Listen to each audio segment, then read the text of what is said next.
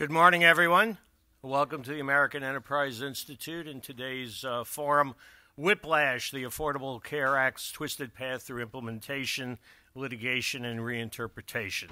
I'm Tom Miller of the American Enterprise Institute. We were last here on this topic in December of 2016, looking at the unexplored frontier of legal implementation of the Affordable Care Act with the incoming Trump administration. Now we've had about 18 further months of experience under perhaps a different look at how the ACA might be carried out. In some way, the voters in 2016 adopted one of the Seinfeld episodes featuring George Costanza as the opposite, saying that every decision they'd made in their life was wrong, so they would just do the opposite of what they did before, and suddenly things started working out a lot differently. Perhaps the better way to describe the Trump administration's approach to implementation, interpretation of the ACA, as well as other things, is thinking of the movie from 2015, Our Brand is Crisis. We certainly saw that over the weekend with some changes in how risk adjustment is being interpreted for the moment.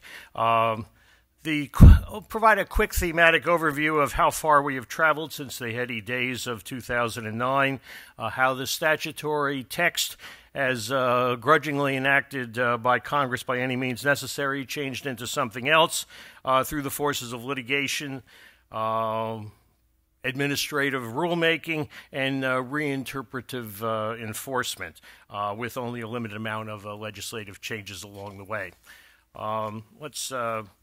As we track this progression of health policy under the ACA through its conception, gestation, delivery, adaptation, and mutation, we'll start off with, it was not exactly the school book approach of Schoolhouse Rock as to how a bill becomes a law, just a lonely bill on Capitol Hill.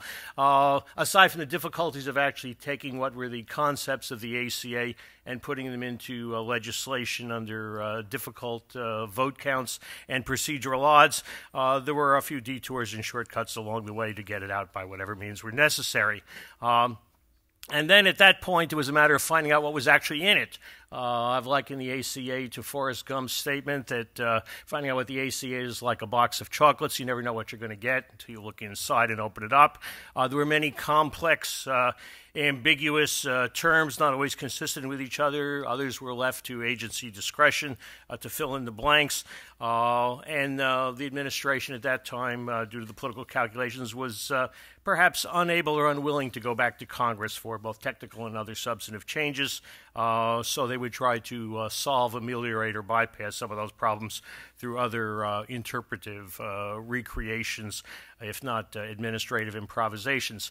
At times, it was a little bit like a Transformer movie, where what you thought you saw turned out to be a little bit different as the Decepticons were well at work in transforming.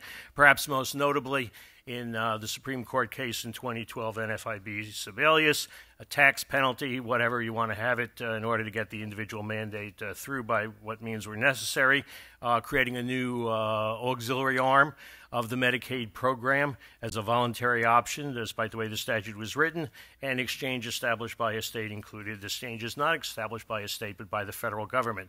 So this set off a wave of lawsuits. You might think of this in somewhat in the Prussian military sense of the 19th century. Karl von Clausewitz on war said that war is a continuation of politics by other means, and the ACA litigation was a continuation of political warfare by other means, not merely a political act, but a real political instrument. Now, with the election of 2016, we had a different conductor of all this jazz, and it turned out that under President Trump, it was not quite his tempo. So we had a bit of a whiplash in terms of what had been assumed before. But if you had Obamacare as your number one pick in the Deadpool, it turned out that you guessed wrong, because it turned out that it was hard to kill. It takes a lot of effort to work a Steven Seagal movie into this, but I managed to do that. Don't see those many often anymore. Now, some people said after we went through the difficulties of Congress not being able to pass anything, despite Republican Congress, at least nominally, in the White House, couldn't agree on a replacement, that it was time to just let it go. But it turned out that we seem to be a little bit more frozen in terms of our relative battle lines than might have been the case. Now, thinking back to the continuing battles here, one might think of the slogan of the 1973 pennant race before it really heated up for the New York Mets, Yogi Berra saying, "It ain't over till it's over." But it turns out that what we've actually produced is more of the equivalent of the Infinity War. That's the quick opening monologue. Now let's try to get a little bit of the older history out of the way first before we go to our panel to focus more on where we are currently and might be heading, also why we are here, and what this says about health policy making and politics, and how our three branches of government sometimes work or do not work. I'd originally assigned this task to Scott Harrington of the Wharton School at University of Pennsylvania, an AEI adjunct scholar. Scott is temporarily on the disabled list, just a 10-day DL. It's a late scratch. So I'm taking basically his PowerPoint to just kind of clear our throats and get this hairball out of the way before we talk about kind of some interpretive approaches from the various panelists. So we'll start with that right now. This is kind of a quick summary of the baskets of issues as to how much we've evolved since 2010. The general categories, we'll discuss this again in follow-up, is the various forms of mandates, individual mandate, employer mandate, benefit mandates, which somewhat blurs into the insurance rating, and essential benefits. All these things put into play first through somewhat, let's say, ambiguous or sometimes uncertain statutory text, but a lot of administrative rulemaking, other types of guidance, and then litigation to enhance that further. Then we also had a lot of litigation, more so, over stabilization and subsidies, the Medicaid expansion, which is now taking on more of the role of how we'll wave around it, in other ways in Medicaid, what were once the original stated goalposts for cost and premium containment provisions on that front, and other items along the way that seemed like a good idea at the time but didn't turn out to work out. So just a little bit more of a quick background, and this is very cursory. I'll leave out a lot of details because we can't really do this exhaustively, but real quickly, remember the fond individual mandate, which is supposed to be a centerpiece of the ACA. It went through its own ups and downs in the 2012 Supreme Court case. Obviously, some changes in terms of IRS enforcement, tending to lighten the load and provide exceptions for it. A lot of either non-compliance or ways around it, where millions of people also were paying the penalty rather than buying the prescribed insurance, so it was a lot less effective in practice than it was originally proposed to be. And then, of course, we have the tax legislation through reconciliation in December 2017, which in effect zeroed it out for 2019 going forward by making the penalty zero, even though the nominal mandate is a rhetorical urge without a lot of enforcement teeth still remains. We'll return to this a little bit later on. The employer mandate to offer affordable coverage. That statute got a little bit delayed. First it was a blog post, which delayed it in the summer of 2013. Then some changes to how it was going to roll out later on in 2014 with different tiers that weren't there in the original statute. So in addition to the delays, different tiers of employers as to what applied. Now it was kind of also, they didn't print up the forms for a while and didn't actually enforce it, but it looks like now they're enforcing it for 2016, and some employers have actually been hit with some potentially sizable penalties, a little bit of a disproportionate nature as to how the fine works, even under the Eighth Amendment. But in any case, there may be some efforts for at least some symptomatic relief, if not an outright challenge to it. Now on to the insurance rating and essential benefits in this brief overview. We, of course, had the, if you want your plan, you can keep it, except you can't, but yes, you can. So those are the grandmothered policies which came when we had the frozen experience of the Fed.gov website for the exchanges. And so we had these policies implemented in many states, which in effect had continuing life after death, and some of them continuing on further as a transitional policy, which looks like that transition may even continue in some cases, which changed a lot of the calculations under the law. Also, we have Trump administration initiatives to begin to chip away at what the Affordable Care Act had prescribed as its general regimen. most notably in terms of some proposed rules, and some of which have been actually issued as final rules, going to allowing for a change in short-term limited duration plans. So that hasn't dropped fully, but the Obama administration had first reduced their maximum duration to 3 months.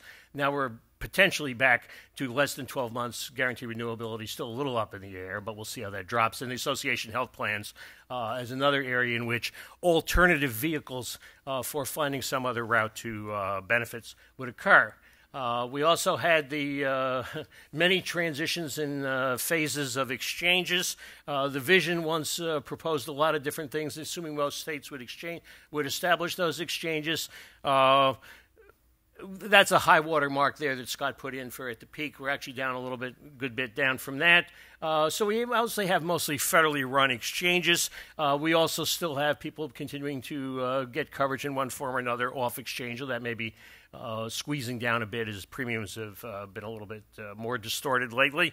And the idea of what the exchanges could do got cut back a good bit. We'll also hear from Joel Ariel a good bit on that. Shop exchanges, another idea that was supposedly going to take off, which didn't really get off the ground, and is essentially, except for maybe a couple of states, still keeping a ghost of them around, pretty much gone, and most of those were just in a few states. Of course, we do have some congressional offices which are now considered small businesses that can operate on the exchange, but that just is one of those little improvisations that happened along the way. We also have the stabilization and subsidy, which has a lot of life to it in the courts right now. The Transitional Risk Corridor program, where Congress tried to explicitly clip its wings with an appropriation rider. We have a lot of litigation about that still continuing on, but whether or not they the payments had to be budget neutral, and we've still potentially even have a class action case, I guess, coming up on that one as well. The most recent decision, though, suggests in the Federal Circuit for the Court of Claims that, at least by a 2-to-1 decision, subject to further appeals, that it looks like the view of not providing that money is going to hold. We also have transitional reinsurance program. This used to be a bigger deal. These were both these first two were 3-year programs. There was amount of money was seemingly missing. They didn't raise the tax enough, so it turned out that the Treasury got the money, or the insurers got the money rather than the Treasury. I don't know how much more life that has to go after it, but Seth may have some points on that.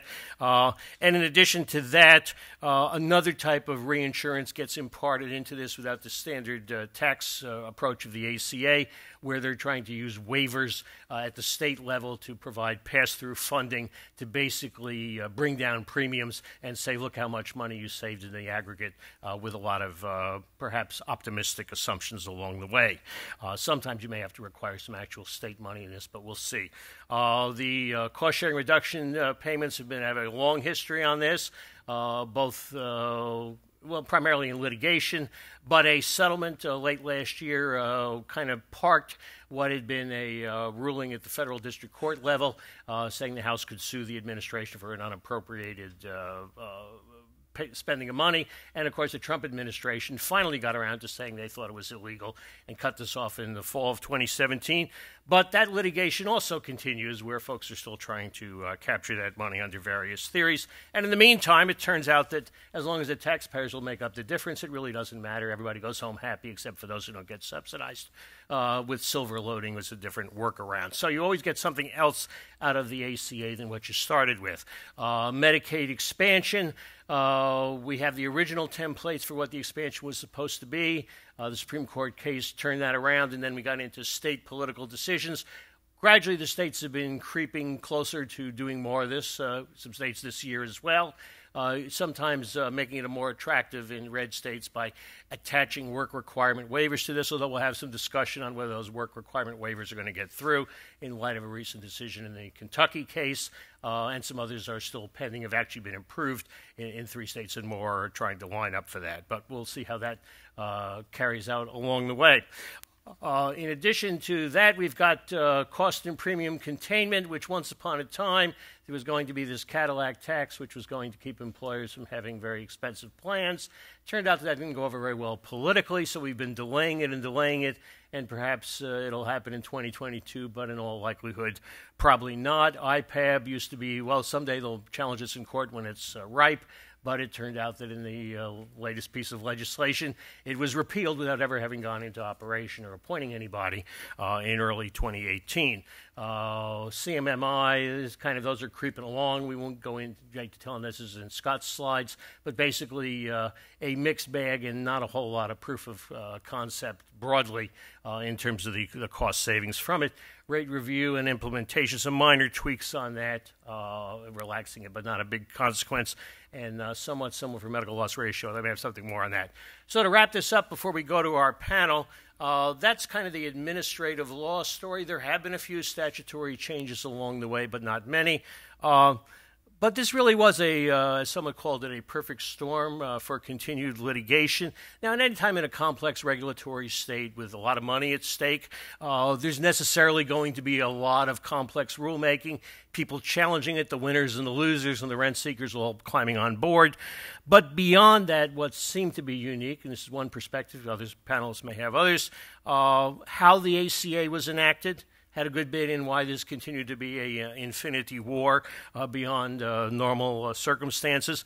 It was not supposed to be the final law, so there were a lot of things to clean up, and we ended up with something that had to be somewhat adjusted after the fact in a messy manner without clear intent as to what Congress may have even been trying to do at all times. It was a bit of a partisan enactment on both sides, but that fueled the pressure for continuing fighting this by various less orthodox means and extreme measures, and a little, I think, rankling at the departures along the way from the official cover story, which was used to sell this. You could count many of them, but the individual mandate, was it a penalty, was it a tax, whether raising taxes, were all the other provisions severable or not. You can get inconsistent stories along the way. The lags in implementation and enforcement, the timing was always a little off. Even some of the payments tend to catch up about a year later. So you're always chasing after what was never fully settled. And it's all this intertwined set of interconnected provisions where as soon as you change one, it sets another off. Also, the resulting system relied a lot heavily on other actors outside of the federal system to play along, whether they're employers or states, and that meant a lot of bargaining and negotiation along the way, more opportunities for resistance, heavily dependent on state buy-in along the way, as well as keeping insurers happy, as well as employers. And then we had the change in the partisan climate, political climate and partisan control. Plus we're trying to fix things without the usual approaches to adjust them along the way. The legislative process pretty much disabled, difficulty to deal with technical corrections, no money for implementation through appropriations. And then when you're dealing with health care, you've got a lot of ethical and moral concerns which tend to make people do things beyond what is just short-term economic calculations. So all these led to challenges, but we've got most of the constitutional ones out of the way, and we're now talking about who gets paid and how much. More of the administrative actions are being challenged, but this continuing litigation and rulemaking fuels further uncertainty. So that's the quick overview to hopefully have some of the panel not have to rehash as much of where we've been in the past, although there's many more details to all these things. And we have four excellent, distinct panelists today. If I've done my job well, they won't agree with each other. They'll talk about entirely different things, and we'll find out it's another Rashomon experience in what the ACA really means. But our first speaker will be, and I'll introduce them separately in sequence when they speak. This is not everything they know about the ACA, because that would have us here for about 20 to 30 hours at a minimum, but their best of thoughts on some of the above and their impressions on what's most significant about the route we've traveled in about a 5 to 6 minute burst. First, Seth Chandler, who teaches at the University of Houston Law Center. Seth, rather unique because not only does he know the law, he once could, run some numbers and calculate things. He has quite a mathematical background and knows a lot about insurance underwriting as well. Been in private practice before. Many of you may have read Seth's many columns on Forbes.com, which have taken apart various aspects of ACA implementation and administrative law. So we'll start off with Seth. Go right ahead. Thank you. You want me to go from here? You can do either one. All right, I'll just go from right here. So thank you very much for inviting me. Thank you for an introduction that covered the whole ACA in like 15 minutes. Amazing.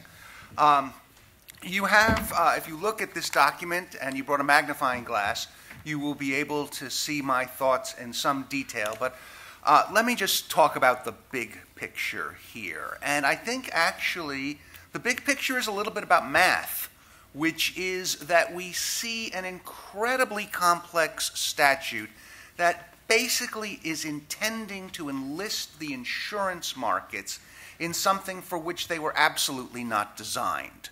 And they did that essentially for political reasons, I think not because that is the most sensible solution from some pure ideological perspective. And what we see is that if you fail to take into account either game theory, which is that people aren't going to take the moves of one party sitting down, or complexity theory, which is that when you enact something this detailed, the results are often difficult to foresee, you get what we have seen, which is a statute that has largely, not entirely, but largely remained untouched since it was enacted, and yet administrative policies and state policies that make it look like two or three completely different animals as we move through. And I think there is a big picture lesson here for enacting large-scale, nationwide enactments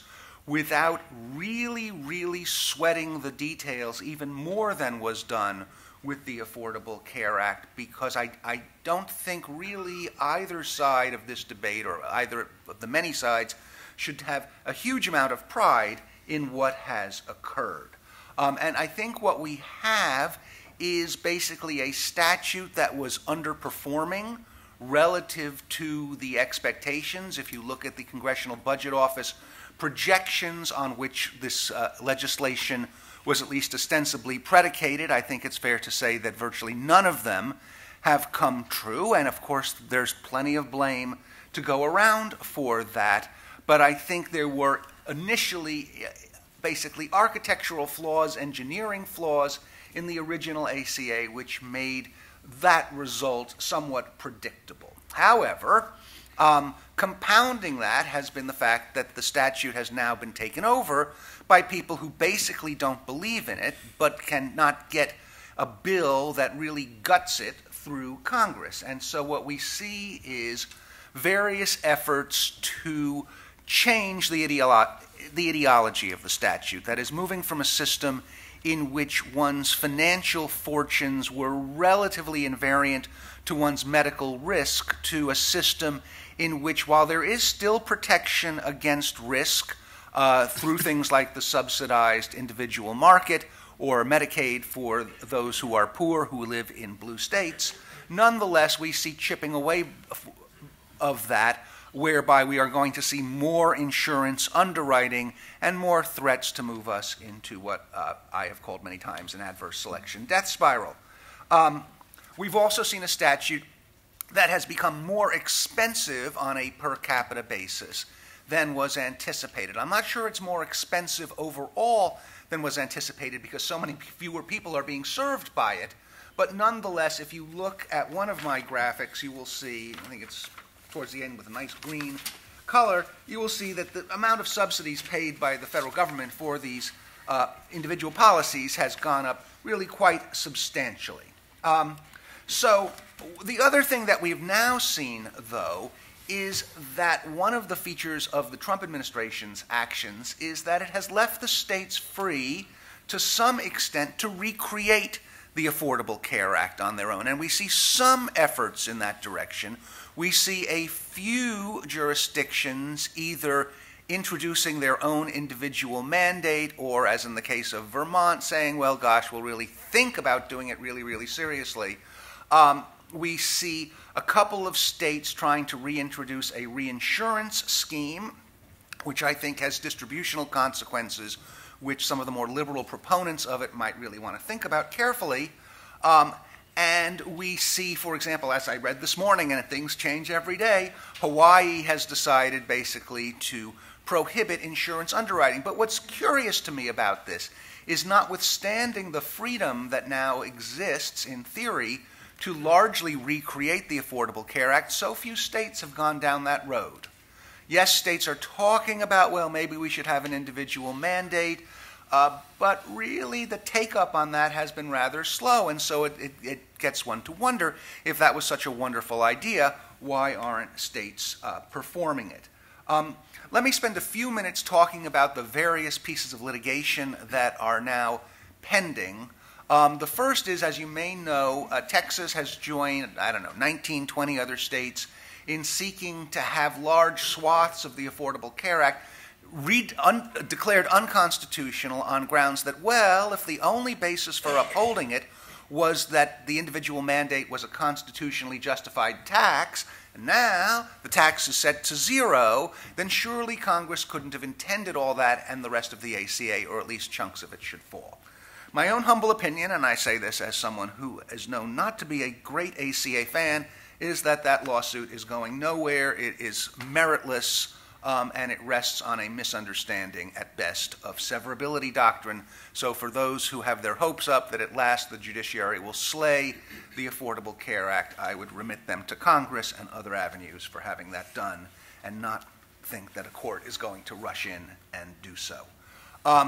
Let's talk about the risk corridors decision that is now all in the news. As you may know, a federal judge in New Mexico ruled back in the spring that the system of risk adjustment that had been in place since 2014, while not illegal, according to the judge, was nonetheless arbitrary and capricious because the CMS did not spell out why that statute needed to be implemented in a budget-neutral manner. The Trump administration, although it has filed for reconsideration of that decision, has not appealed, and over the weekend decided that, well, gosh, we are so concerned about fidelity to law, we better not make any of the payments that are due under that system, which amount to, I believe, about $10 billion for the preceding year, and this is obviously throwing a major monkey wrench into the operations of the Affordable Care Act. My own view, which I will not be shy about stating, is that the New Mexico judge's decision is one of the worst pieces of judicial reasoning I have seen. It is shocking to me that it was written that way. It's an argument for, when I was a litigator, I was told, throw in the frivolous argument. You never know when the judge will buy it. And unfortunately, I think that's what's occurred here. And so while one may fault the Trump administration for seizing upon an errant judicial decision as a basis for refusing to make payments and throw, as I said, a monkey wrench into a statute they don't like, nonetheless, it really is a very poor decision. The judge reasoned that the federal government never spelled out why risk corridors was going to be implemented in a budget-neutral way, just like I imagine they never spelled out in their EPA regulations why the law of gravity existed. The reason that risk corridors is budget-neutral is Congress never appropriated any money for it. Where does the judge think that the money was supposed to come from to pay for this? And so it really is a very mysterious decision that perhaps the judge will actually reconsider, and maybe the suspension of risk corridor payments will be terminated. Let me, I think, stop right there, give everyone else a chance, and I really do welcome your questions on anything contained in the 21 very, very small print slides that you might have. Thank you. And keep in mind, these are just appetizers, but we will cut off the buffet a little bit later on. Our next speaker, who could, again, exhaustively tell you everything about the ACA, is Tim Jost, who is officially retired as the Willett Family Professor of Law at the Washington and Lee University School of Law, but you wouldn't know it by how active Tim still continues to be in commenting on various aspects of ACA regulation and litigation. I guess Tim also has a book in the works.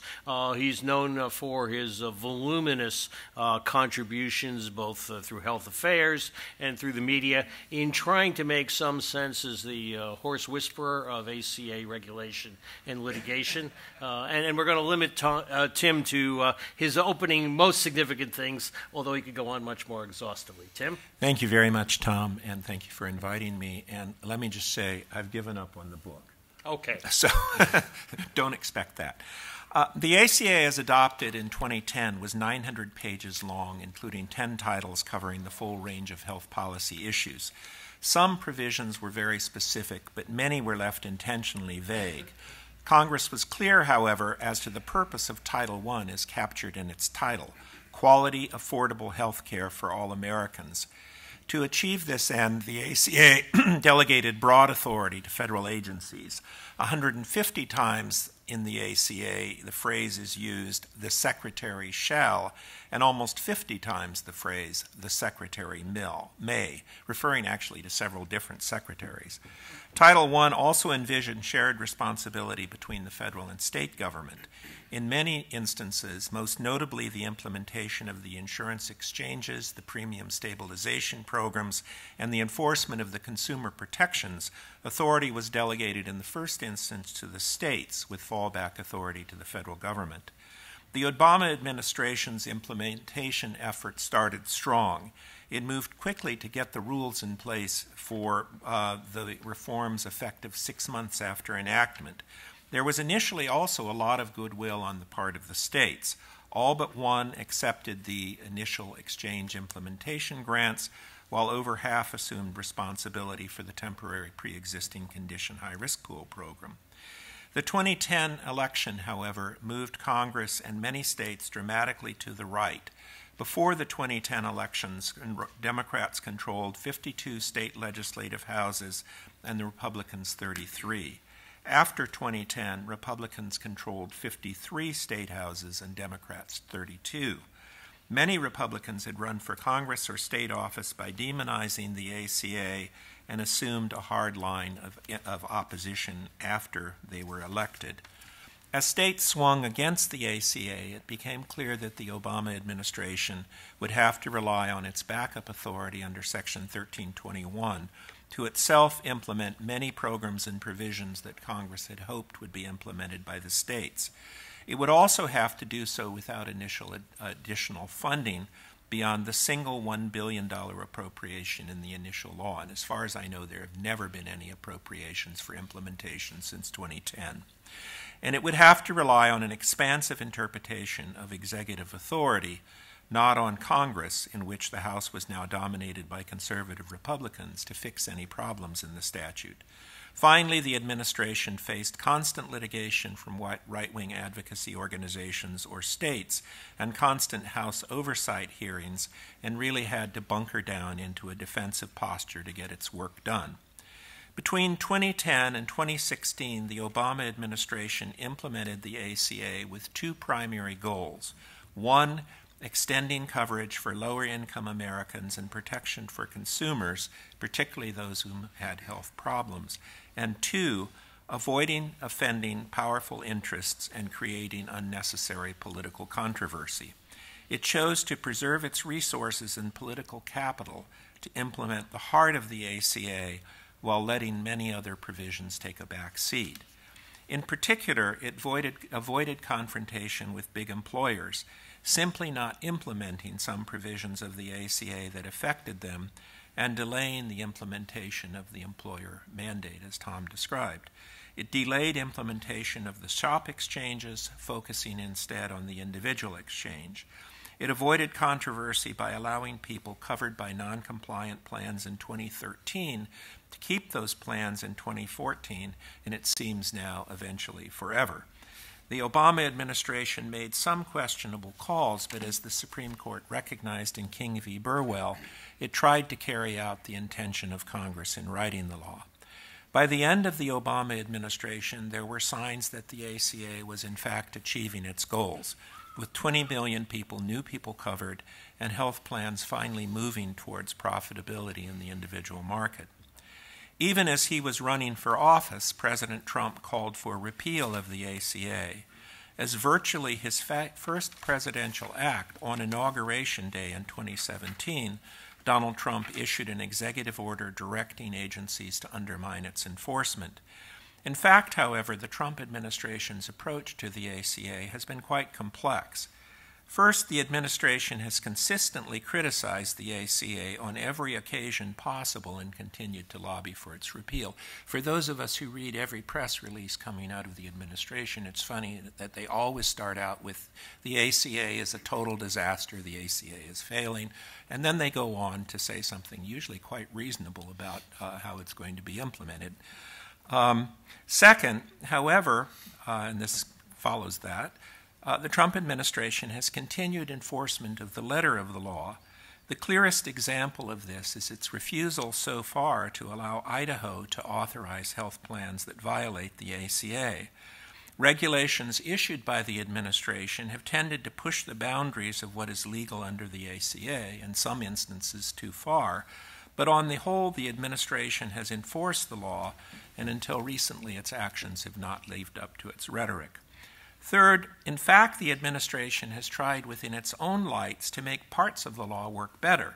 It has responded to insurer demands that it require special enrollment period eligibility validations, and it has responded to broker and agent demands for direct enrollment channels. The vast CMS civil service has continued to try to make the ACA work, and political appointees have generally not interfered. Fourth, the administration has prioritized allowing individuals options for exiting the ACA individual and small group market. Thus, it has supported zeroing out the individual mandate penalty, association health plans, and full-year short-term limited duration plans. The administration describes these initiatives as offering more options and more affordable coverage to some, but they inevitably make coverage more costly and less available for those who have so far benefited from the ACA. Finally, the administration has taken positions where possible that have further undermined or delegitimized the ACA. Terminating cost-sharing reduction payments, though it paradoxically has made coverage more affordable for low-income beneficiaries, drove up premiums for those who do not have subsidies. The positions taken by the Trump administration in the Texas litigation threatens to destroy the ACA individual market. And just very briefly, I agree with Seth that litigation is completely illegitimate. However, Texas handpicked the single judge in the country who might actually decide in their favor, Judge Reed O'Connor in Wichita Falls, who is an extremely hostile judge to the ACA. And now I think that the states and the administration effectively are trying to block a possible appeal of that, of whatever his decision may be. And I can talk maybe more about that later. And finally, the announcement on Saturday, but I do think that is going to get sorted out, but possibly in the Fifth Circuit, and it's possibly going to be ugly before it does. The announcement on Saturday that the administration is holding off paying risk adjustment payments is, I think, unnecessary and will likely raise premiums and reduce insurer participation, although I should note that a few minutes ago the administration put out all of the risk adjustment figures for 2017, which is what the insurers really needed. And also I would note that the press release that went out on the risk adjustment program on Saturday was not an inflammatory press release. So I think it's another example of there's a lot of rhetoric. There are some things that are being done that I think could seriously undermine the ACA. But in fact, the Trump administration continues to implement the law and enforce it pretty much as written. So we can talk about that a lot more later. Thank you, Tim. I never realized how calm and reasonable and moderate the Trump administration was until you endorsed that, but interesting perspective. Not in all things. Not in all things. I think these are just the best stuff. Our third speaker, and it's a return engagement because Joel was here at our December 2016 event, is Joel Arrio, who has lengthy experience with public health policy at the federal and state level, currently at Manad Health. Joel also actually had to do this stuff, which which is different than many of the theorists here, because he actually set up a lot of the underpinnings of this under difficult circumstances. At that time, it was called something different at HHS, but later got transferred for budgetary reasons over to CMS, now known as OCHIO. And Joel has a lengthy history also as a insurance regulator in several states and a world of practical experience. Joel also has to leave a little early today at 10:30, so we'll steer some early discussion in your direction as well. But go right ahead, Joel, with the best of what you experienced and what makes some sense out of this at a working, practical level. Thank you, Tom. And again, I apologize. I'm going to have to exit promptly at 10:30 to go visit one of the states, which is going to be my theme here. I think we'll see the states take more leadership around ACA issues, and for better or worse, over the next several years. It's always a challenge following Tim. He not only knows all the material that I know, but he diligently puts it down in beautiful paragraphs, and so I'm kind of riffing here a little bit, but try to make some more pointed comments. I also agreed with almost everything Seth said, so I'm maybe going to try to mix it up a little bit more here, like Tom likes me to do. Random disagreement is what we're looking for. Not random, hopefully, but some disagreement. But anyway, let me start with the point that Seth started with. He used kind of antiseptic language that the future of the ACA may be, that I think the phrase was relatively invariant. Is the intent of the ACA is to be relatively invariant to people's health conditions in terms of what they pay for insurance. That clearly was the intent. Again, it was intended to be a patch for the part of the market that doesn't follow that process. Again, as I think everybody in this room probably knows, 85 to 90% of the market is invariant, totally invariant to health condition. If you're on a public program, there's no other public program where the government puts money into a program where it has some mixed incentive to say to people, we're going to pay you, but we're going to give you some incentive to not cover the people who most need the health care. So it just doesn't make sense in a public program to do that. No other public program does it. And in the employer marketplace, they've figured out how to structure that marketplace so that no employer says, gee, the way I'm going to save money is identify the 5% of my population that is most expensive and make them pay more or kick them out of the plan entirely. It doesn't happen anywhere except in this 10 or 15% of the market. This ACA is an effort to fill that patch, make it work there, but as Seth well stated, it's not easy to do because if you're giving the money to private insurers, you have to put in a lot of rules to make sure that it doesn't be, that they don't have perverse incentives and so forth. And because we've had the implementation that we've had of this law, it has not met its goals. What it's done is instead of 25 to 30 million people being now in a robust individual market, we're 10 to 15 million people in that market in continual trouble. But I will point out that before the ACA, people who had pre-existing conditions basically didn't get served by the market. They had to be an employer-based coverage or a public program if they had at least a serious pre-existing condition, because the laws did not protect them. And the proof is in the pudding there. Before the ACA, we had 215,000 people in high-risk pools, which is often trumpeted as the alternative.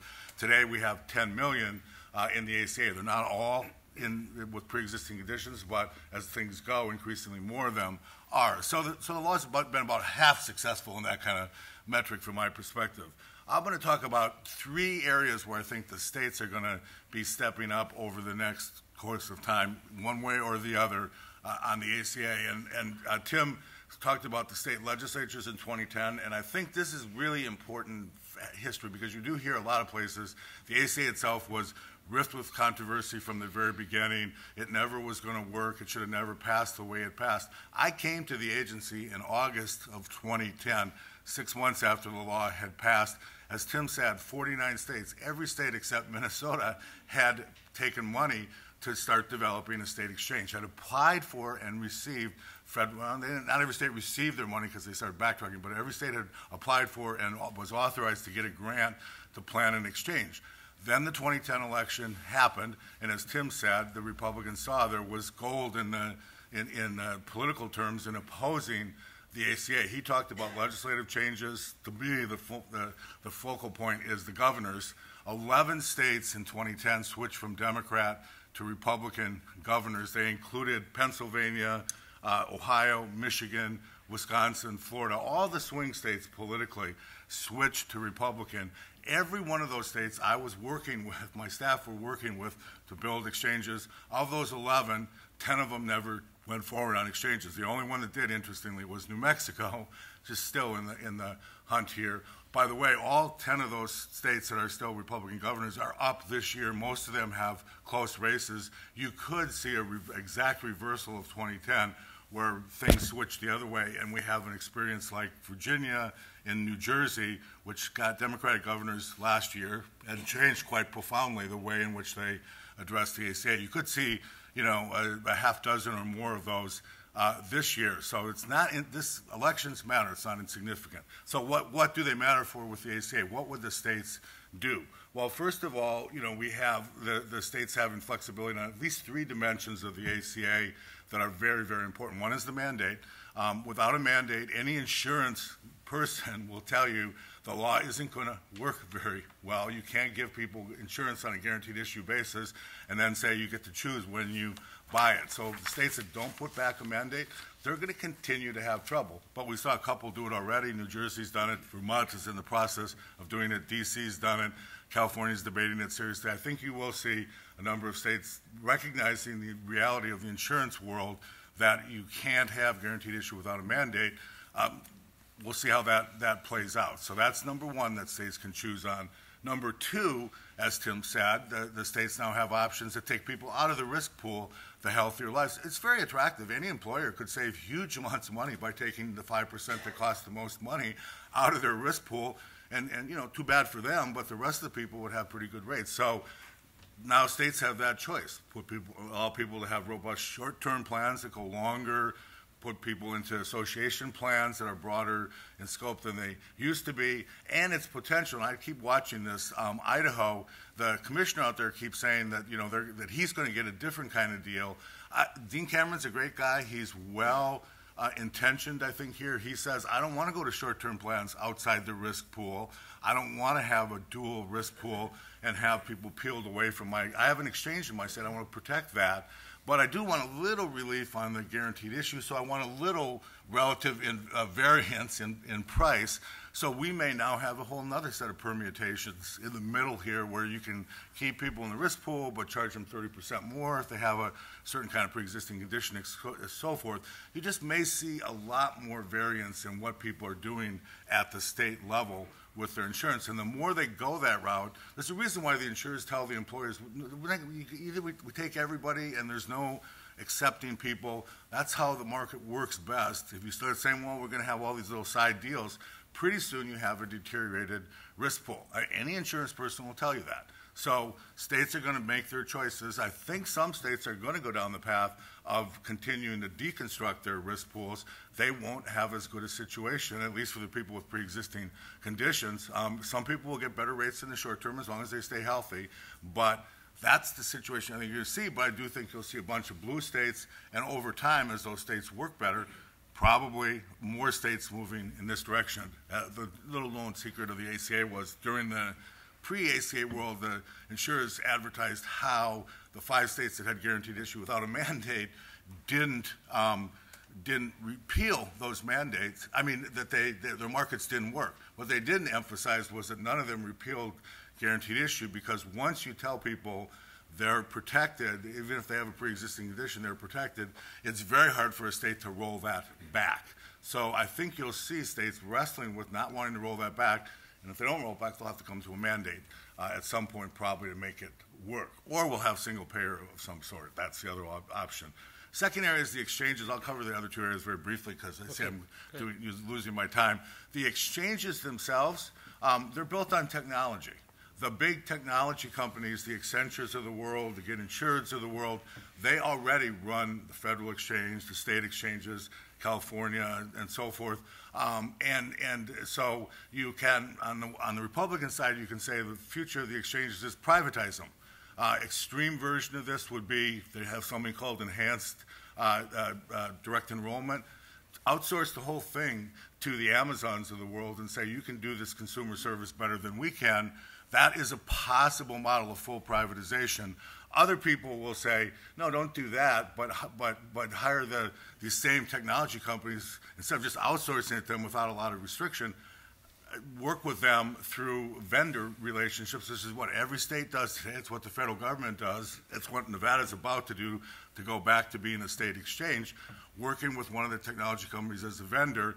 I will predict to you that within 5 years, there'll be more privatization, if you want to use a Republican term, more collaboration, and outsourcing, if you want to use a Democratic term. But basically, we will see continued improvement in the technologies here, and the same way in which employer-based web pages are better and better every year, these web pages will continue to get better and better, and maybe we'll get the federal government out of doing some of the kind of back and forth shenanigans they do every year now by having more of this more solidly in the states. Every state will be in a place to be able to hire one of these vendors much safer than in the past. And then finally, 1332, another reason why the states will probably want to take their own vendor relationships is healthcare.gov is not likely to be terribly flexible for a state, red or blue, that wants to experiment broadly with what it's doing with its exchange.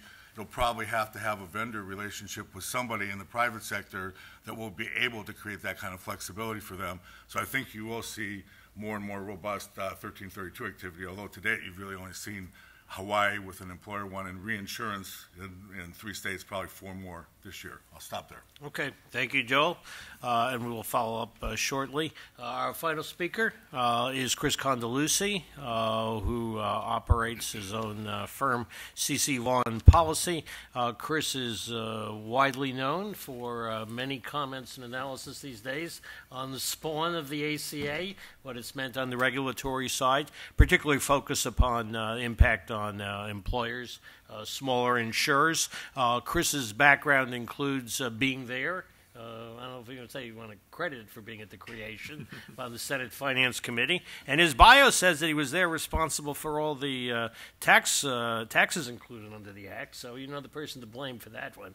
But Chris has a wide range of view on regulation and background on this. Go ahead, Chris. Thank you. And it is always a fine line of trying to talk about my background. It's one, you want to obviously show your credibility and the experience that you have over the years, but also at the same time you don't want people to throw things at you based on what you were involved in. And to Tom's point, so when I was on the Finance Committee, I was tax counsel. I'm an employee benefit attorney by training, and so yes, I was on tax staff and therefore was pointing on all the taxes under the ACA, but I also was an ERISA attorney, so therefore I had a background in state insurance law, some obviously on the employer group side of the world, and through that I kind of leveraged or kind of shoehorned my way into the health staff. So during the development of the ACA, I was pointing on all the taxes, but I also played with the health staff as well. And interestingly enough, now, running my own practice, all I do is health. I do some tax, obviously. There are many issues that crop up when it comes to the ACA and the implementation of, but it really is focusing on the individual market as well as the group market. So just with that background, let me just dive in to say, I'll probably riff as well. As Joel just said, I don't have any prepared remarks per se, but I do have, let's say, 3 to 4 areas of the law that I want to talk through and almost juxtapose what Congress was thinking and how the previous administration implemented the law and effectuated to a certain degree or didn't effectuate to a certain degree what Congress was thinking. Now, I have lamented in my comments that sadly congressional intent is not what it used to be, so therefore take with a grain of salt, I suppose, my comments on what the drafters were thinking at the time of developing the ACA. And I want to start with the essential health benefits as an example of what the drafters were thinking when they developed that rule, and then how that rule was implemented post-enactment. When it came to the essential health benefits, the drafters said to themselves, look, there are a lot of states with state benefit mandates out there that have a whole host of benefit mandates. And as we all know, additional benefit mandates or additional coverage requirements carries with it cost. there's reasons for those coverage requirements, moral, social, whatever you want to add to that label or label those coverage requirements. But the objective side of this is that those coverage requirements carry with them cost. So we saw these states that were higher cost states, at least when it comes to the benefit nature. There's other reasons why states were higher cost relative to other states. But at least just focusing on the coverage requirements and benefit mandates, that's what we identified. But we also identified that there are some states that have some benefit mandates that, you know what, don't really provide a comprehensive level of coverage. Now, it was an arbitrary decision on the drafter's part of like what comprehensive coverage is or should be, but needless to say, it was an arbitrary decision that we made where we said there were some states out there that didn't have good enough benefit mandates. I'll almost put it that simply. So we said, let's come up with uniform rules. Let's come up with a uniform standard that those states that have probably too many benefit mandates and therefore is creating higher costs for those constituents in that particular state, let's bring them down a notch. But let's also at the same time bring up those states that have coverage requirements that weren't good enough. So you almost have an equaling of the playing field. And we came up with a uniform rule. And that uniform rule is the essential health benefits. It's the 10 benefit and services that are enumerated in the statute and says you individual market plan must cover these 10 services, 10 benefits/services. Small group market, same thing. When the law passed and the law started to be implemented, and Joel, Tim, and others could probably speak to this a little bit better than I because I was not in the previous administration. I was in Congress and then left to go back to the private sector. But my job was analyzing what was going on and how the law was being implemented. And I observed that states went to HHS and said, there's a reason why we have our benefit mandates. And by the way, a legislature 2 years ago actually drew blood to get this particular benefit mandate into the law. And if we're going to take it out, that's not going to go over very well. So HHS had conversations, and the statute did require HHS to consult with the NAIC and other expert-type organization panels out there, either government-related, quasi-public-private, to determine how the law should work in relation to the essential health benefits. And so what the ultimate decision was, for right or wrong, and there's reasons for why, in my opinion, HHS came down the way they did, was they said, look, even though Congress wanted this uniformity of everyone being subject to these 10 benefits and services, we're going to allow states to actually include in their essential health benefits package benefit mandates that were in the law, in that state law, as of December 31, 2011.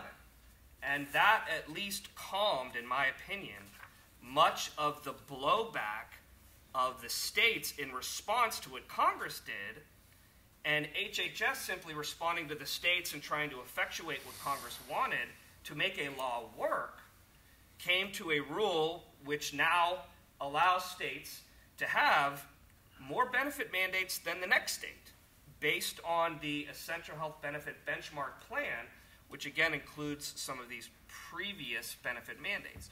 So that's just one example in light of or trying to speak to the topic or the title of our panel here is, to me, that's an example where Congress wanted to do one thing, and the administration, when implementing the law, to a certain degree changed what Congress was thinking. Another example is the employer mandate. I'll mention the employer mandate for a moment. Congress said to themselves, look, we have these subsidies, and these subsidies are going to be available to folks in the individual market, which are people who don't have employer coverage by definition. And you know what? We don't want employers to discontinue their group plan, throw their people in the individual market to access the subsidy, because that's just free riding on the government. That's sending your people so those individuals can now get government subsidies as opposed to the employer subsidy, which really at the end of the day is compensation, but at the same time it's the employer subsidy versus the government subsidy. So when we were developing the employer mandate, we first called it the free rider penalty. We didn't call it the employer mandate, we called it the free rider penalty.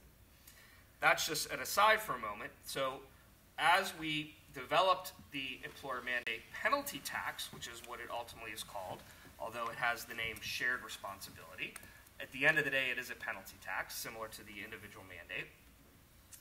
We needed to put a process in place through which the tax can be administered. The IRS can determine what employer actually is going to be subject to the penalty tax and what employer might not. Now, there are certain requirements that an employer must meet in order to avoid the imposition of the penalty tax. And I don't want to speak so much to what those criteria are and the merits of the criteria that an employer has to meet to avoid the penalty, but I want to talk to the administration of the penalty.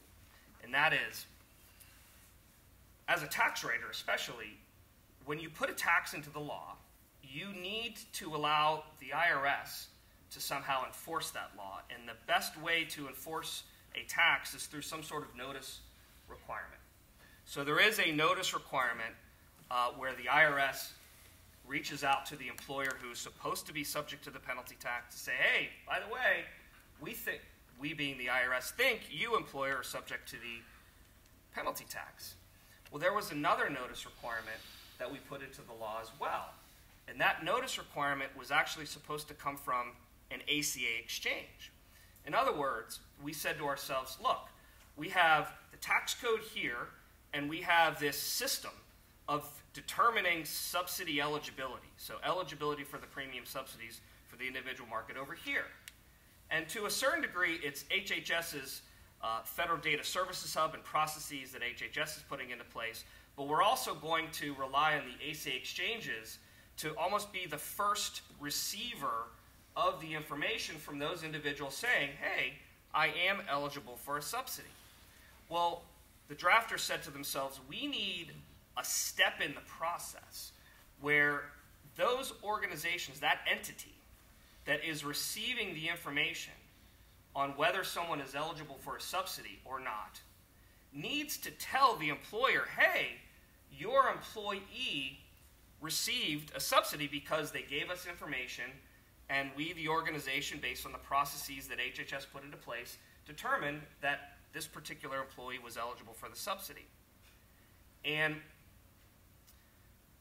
as the law was being implemented, the ACA exchanges and HHS were unable, in my opinion at least, to put a process in place where those organizations could send that notice to the employer, informing them of, hey, Chris, your employee was found eligible for a premium subsidy.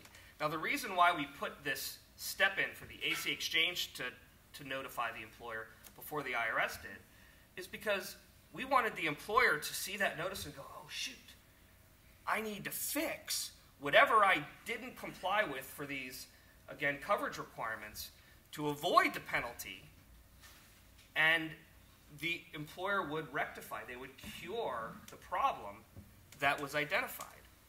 And because that notice was never provided, many employers just were oblivious to the fact that they might be subject to an employer mandate penalty tax. And now, beginning November of last year, the IRS has started sending their own letters saying, hey, we IRS think that you are subject to an employer mandate penalty tax. And I told you before, that's part of how you administer a tax, is you have the IRS send a notice. But the way we structured the employer mandate, and knowing that you had this system of tax and this system of determining eligibility for a premium subsidy were two different systems, we had two different notice requirements. And because processes were not put into place for a myriad of reasons, you had a little bit of a disconnect between what Congress always intended and what the reality was when it came to implementing the law. So that's another example of the employer, of Congress wanting something and the administration not doing what at least Congress had always intended, or in my opinion, following the statute that Congress actually drafted. So those are just two examples where Congress intended something, the previous administration did something differently. And I will note, and then I'll turn it back to Tom for questions, is I don't fault the previous administration for doing many of the things that they did. They had a hostile Congress. They had many states, as Joel and others have articulated, where the politics shifted post-enactment of ACA, which threw wrenches in the system of implementing the law. So I don't fault the administration for doing many of the things in the creative interpretation of the statute that they came up with to make the law work, but the reality is that is what the previous administration had to do in many respects, to make the law work and to make the law work the way that they wanted the policy to work. So with that, Tom, I'll turn it back to you. We seem to be in a particularly forgiving mood this morning. It's interesting. I guess the fires have turned down a little bit, and we'll talk a little bit about one of Chris's specialties, association health plans, and some further discussion. Let me switch back, though, because Joel's on a shorter clock, and I'll reverse some of my order here. In terms of the exchanges, and I understand, all the things that have evolved, and we went through many mutations and variations of this in order to get something out on the street that could work. How much was lost of, maybe it was an unrealistic vision, as these exchanges were going to be a Swiss Army knife. I mean, they could do everything. They were going to, tightly evaluate everything in the marketplace, create this, great set of options, and they were going to be pretty regulatory. And then you found out what you had to do in practice, and the load got lightened quite a bit. So reflect on that as to how far we've come from what originally was supposedly, your marching orders, and then what could happen. But then also just how much of an appetite is there really even still, even if politics changes, for states to get their hands in deep on this? They say a lot. They like to take money. I'm not sure if they like to take responsibility. So tee that up.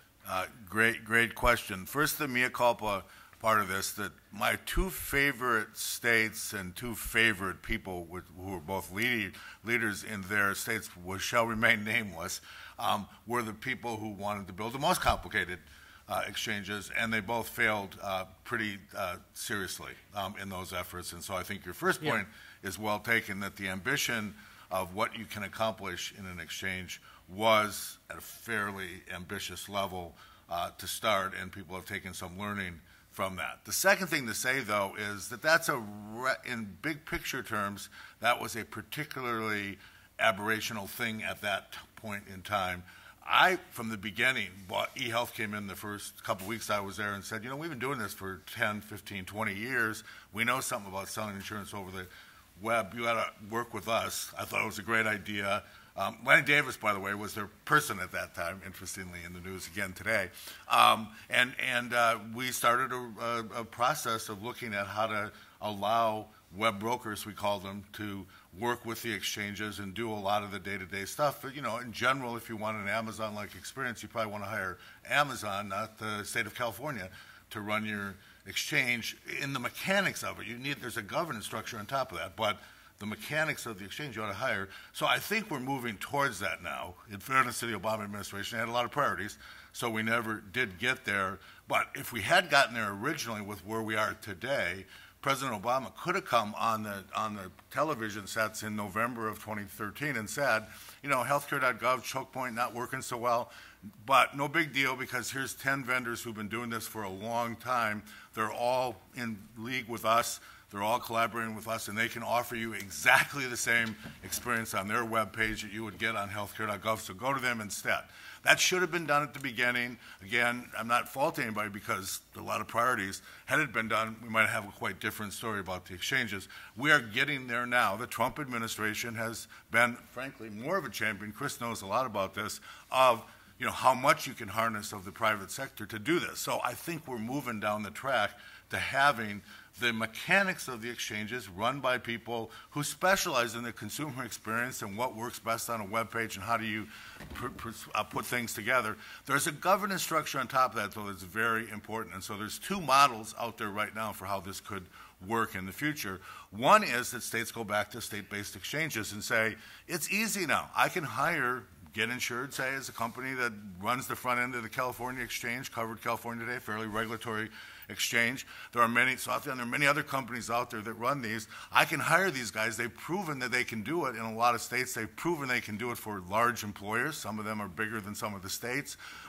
So the technology is an easy lift now. All I got to worry about is the governance. To your point, Tom, unfortunately, I do find there's a psychic barrier, which is the 18 states that crossed the line to say, we're going to create a governance structure for our own state exchange. We don't want the federal government running it for us.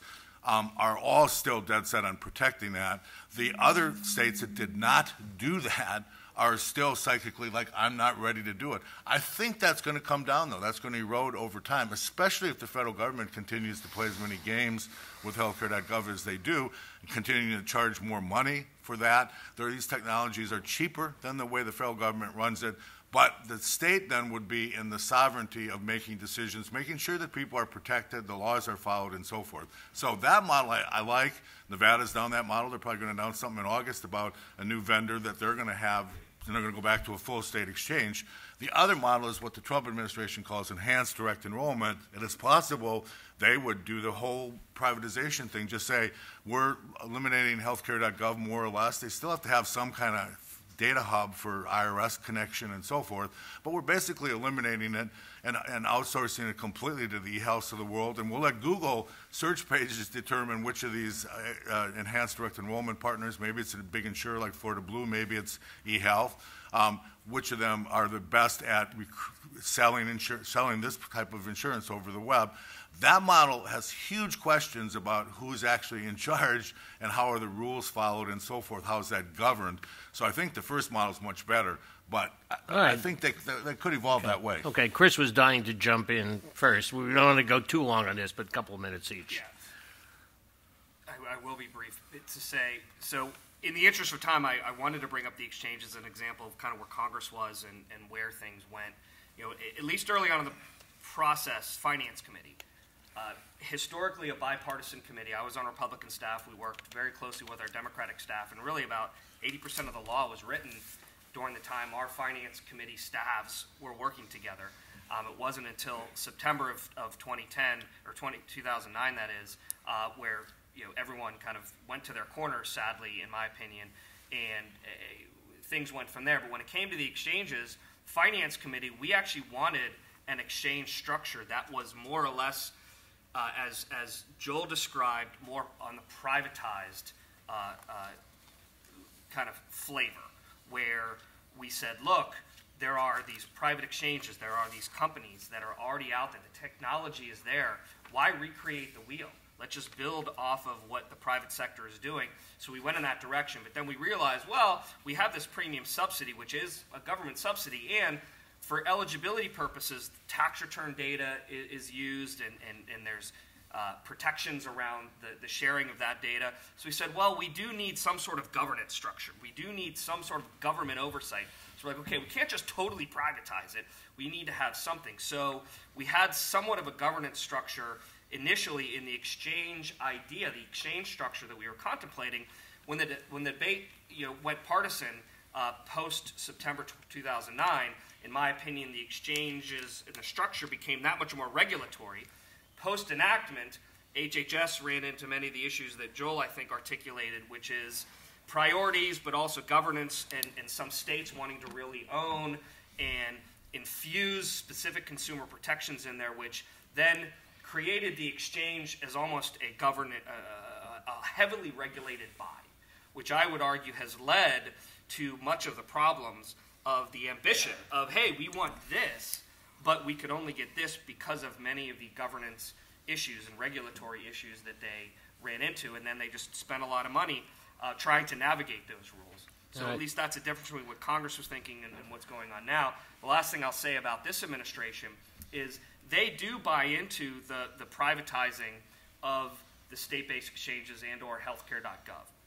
And their idea is look, there's technology out there that these third parties can utilize, and there could be a web system, a application program interface between the user and the back-end government federal data service hub, where all of this information is going to be kept secure. And these third parties can actually be the front face, be the proxy of the ACA exchanges. And this administration believes that will facilitate enrollment to a greater degree than, for example, the navigators would. So you see a shift in policy under this administration saying, look, the previous administration relied on navigators, believing that they could be facilitators in enrollment. But you know what? There wasn't a big bang for the buck by relying on navigators. So instead, let's move over to the private sector. Let's throw some resources to the private sector in making sure the technology works and the information is protected, and that would enable you to facilitate enrollment to a better degree. We'll see how that rolls, but we will expect... Chris. All right, Tim wanted to jump in, and there's no source of imagination in jumping the genetic pool and crossbreeding with some type of hybrid in which basically someone gets paid and public officials get to claim credit and shed blame. But let's have Tim's thoughts on this quickly. Yeah, I mean, in the original statute, as it was adopted, there were 4 functions for exchanges. One was to determine eligibility for federal subsidies. Second was to enroll people in health insurance. Third was to regulate or certify plans for participation in the exchange, which was a regulatory role. And then the fourth was consumer assistance. And I think that even the Obama administration and the Trump administration even more turned over the certification function to the states, basically relied on the existing state regulatory infrastructure, and that was largely done by the Obama administration. The Trump administration took it a step further, and in fact, in the latest payment rule, they tried to take it a step further, and the state said, no, we don't want any more work. So it's not completely done, but that's been largely done. Second, the eligibility for federal subsidies. I, for one, am a little nervous about allowing private contractors to determine entirely on their own whether someone is eligible for a sizable federal subsidy or not. And I think that function should remain with the government, and I hope that it does. In terms of enrollment and consumer assistance, those functions have largely been, much of it kind of done by the private sector all along, although usually through contracting with the state or federal government rather than more directly.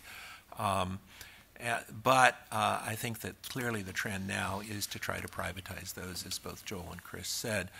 The concern that I have and that consumer advocates have is that once you're basically just dealing with an insurance broker, be it a web broker is what it's going to be, in getting insurance, there's nervousness as to whether the consumer's interest will come first. Brokers are paid on commission, and I think what we're likely to see is at the top of the page it will say best plans, and those best plans are the ones that pay the highest commission and aren't necessarily the best plan for the consumers. I've shopped on the exchange several times, on the federal exchange with my sons. It works very well at this point. And so I'm not sure how much more private sector can improve it. The private sector understructure is there anyway. But I think that is the concern, that if we just completely privatize the enrollment and consumer assistance process, it's going to work very well for agents and brokers and perhaps not so well for consumers. Okay, I'm going to mandate a Tom, shift can I in just topics. Can I do one real quick? Very quickly. Pains We're me. going to do this for the whole thing. It's one of the few issues on which neither one of us has been able to persuade the other. So we combat on this issue. But Tim's absolutely right. The enrollment should go to the private sector, and the other things, the QHPs already are in the insurance departments, and the consumer assistance is basically tied up with enrollment. Leave eligibility aside, it is going to have to remain a federal function. So the only question is who's better at selling insurance to consumers, Amazon or a state or federal government? And to say that healthcare.gov works fairly well, yes, compared to how it used to be, but compared to the state of the art in the private sector, it's not even close. I guarantee you that Amazon and other people like that will be better at the enrollment process than the federal government or the states. And I would just say... All right. I knew it was going to happen. 4 lawyers with different opinions. What could go wrong? We'll get through 2 topics. That someone as knowledgeable as Tim Jost can use healthcare.gov and shop intelligently. I don't think that's true for most people. Amen. Okay. I'm going to mandate a switch in topics to the mandate. This problem is you can't sell this stuff unless you force people to buy it seems like. But the question is, can we actually do that legally or politically? So we've got still on the table what remains of a limping individual mandate. I know there was some skepticism as to the legal challenge on that, and I'll push back on that in a moment. And that employer mandate, which looks like it's going to sock a few unwary employers with some pretty disproportionate penalties. Do we think this is just going to cruise along and that somehow we're going to cobble together some other version of an individual mandate? Or do we have to look in another direction in the same way? Are things a little out of sync? The reason why the employer mandate was delayed to begin with, that it maybe didn't actually fly when you began to match up the penalties relative to who it's going to hit. I think the employer mandate stays. I think the way in which Congress put together the individual mandate, for political reasons, we were forced to water down the penalty amount. We were forced to essentially neuter the IRS when it came to enforcing the individual mandate. So I have staked a position that I don't believe the individual mandate has been effective as it has been enacted by Congress. There are ways to have made that individual mandate that much more effective, but the way Congress developed it, the way we developed it, it was not effective. And if states, in my opinion, and I'll say this last thing and then turn it over, if states are going to mirror what the federal individual mandate is and was, well then the state's individual mandate is not going to be effective. So I do believe you do need some sort of stick or incentive to get people into the market, but at least the way this individual mandate, the federal individual mandate, is structured currently, it's not effective. And I'll have two comments on this. First, the employer mandate was always a terrible idea. It continued the coupling of the American employment market, which is a lumpy, problematic market, to the insurance market, and it kept people out, healthy people out, of the individual pools, which would have stabilized the premiums. And so liberals and conservatives should have gotten together and scuttle it. And I also wonder, where was the cry of ACA sabotage when, for whatever reason, the Obama administration refused to implement a statute that Congress had passed depriving the Treasury of needed revenue? And I don't recall hearing too many cries about that. On the individual mandate, I agree with Chris that it was neutered. And things like the inability of the IRS to actually enforce it in the same way that it enforces other mandates. What kind of nonsense is that? It's either a mandate that's like any other tax or it's not. However, that nonsense was compounded for political reasons by the things like the existence of hardship exemptions for people who had gotten a utility shutoff notice. Okay, well, I think any of you in this room know just how to get a utility shutoff notice. It's not too hard to figure that out. And you see essentially a failure to acknowledge what the law said and a weakening of the law. And so I tend to agree, if states are going to impose their own individual mandates, they need to take it seriously. I would also say that if you were serious about an individual mandate, the amount was too low. Okay? If you really believe that the way that we assure a stable individual insurance market is by not letting people play games, then you take that seriously and you set the price high enough that people are actually going to be induced. Now, there are substitutes for an individual mandate. There are things like, you don't have to pay anything, but if you ever want back into the pool, then you've got to pay. And those were parts of the various Republican reform proposals that cratered this past couple of years. So I will be interested to see how many states actually say we're taking this seriously, we actually believe in Obamacare, and we're going to impose an individual mandate, and how many will actually go further and say, we believe in Obamacare so much that we're not going to take the easy way out that the federal government did and actually have a serious individual mandate. Well, it seems like we want to have it both ways, which is not the first time that's happened in politics, the appearance of an individual mandate without the reality, and we run away from it. Let me just try to give a small, since we had such vigorous opposition to the Texas lawsuit, to think of a virtue in the midst of a modest remedy on that front. We still have an individual mandate, we just don't have any penalties attached to it.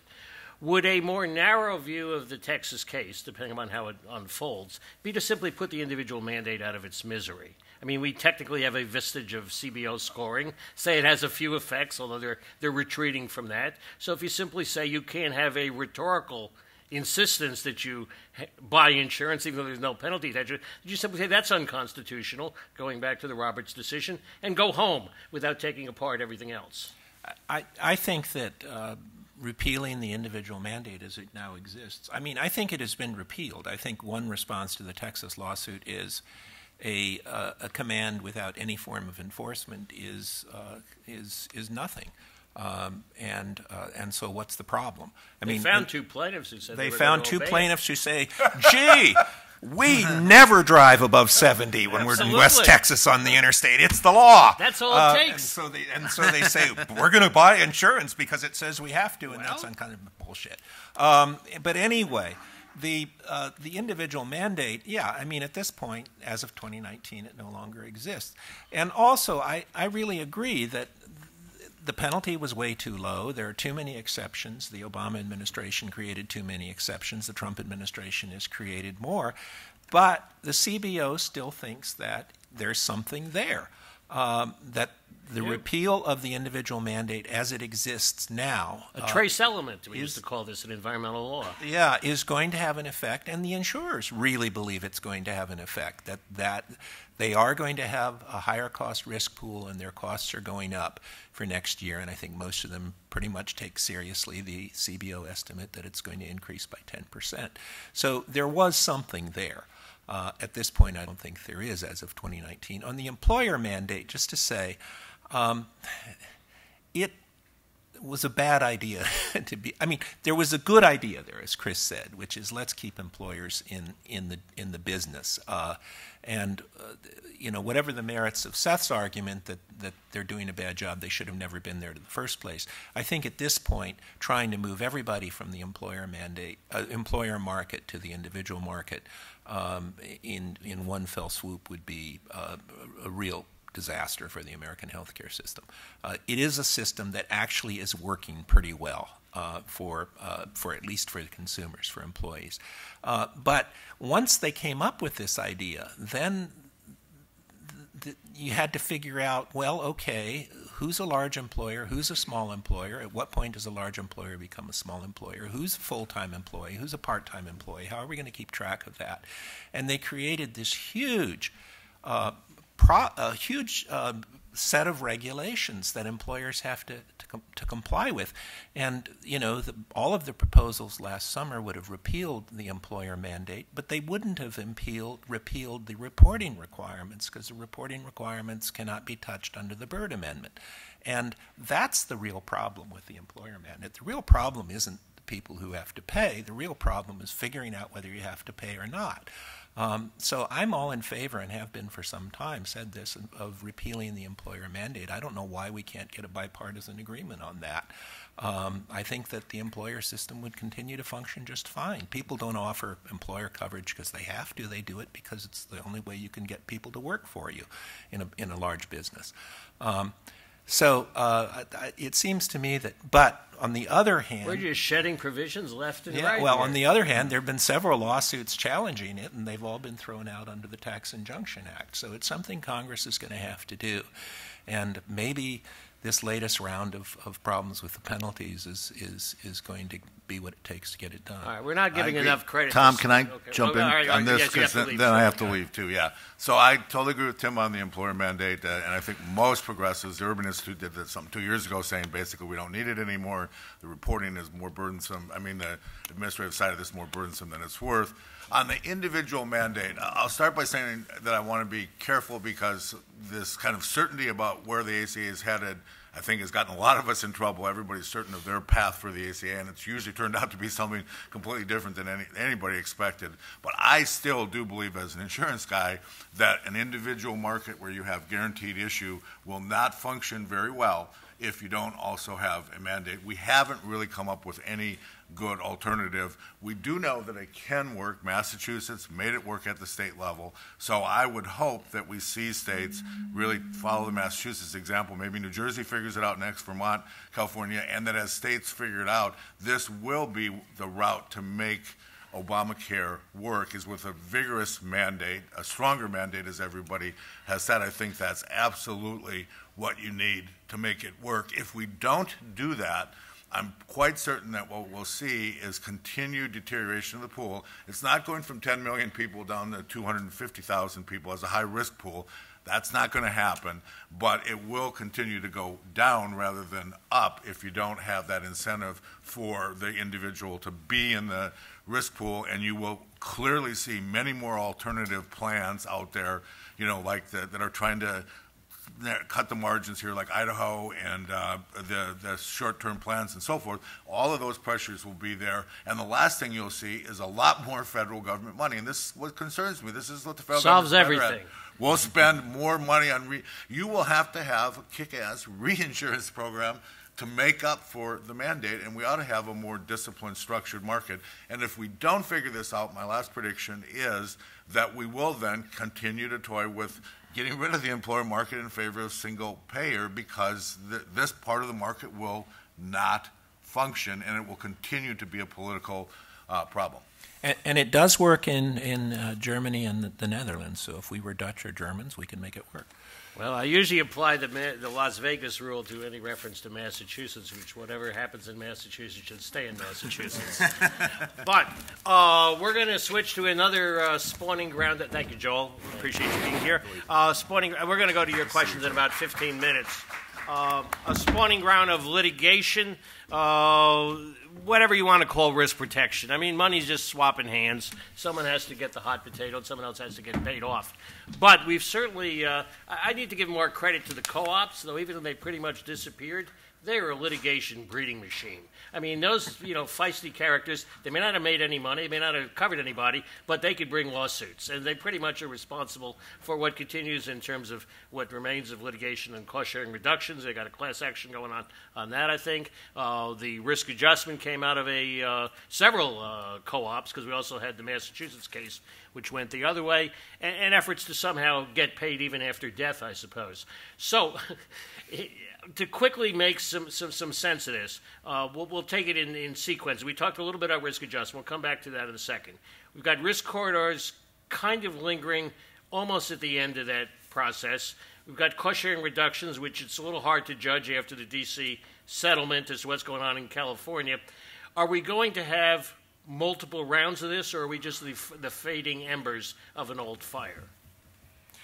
On the risk corridor litigation, on which the Federal Court of Appeals has weighed in, it was a split decision. They are going to ask for en banc review. The profile of the panel as a whole is quite different from the panel that heard it, so I could see that going the other way. That would be the biggest lawsuit, I think, that has ever been handled in the Court of Claims.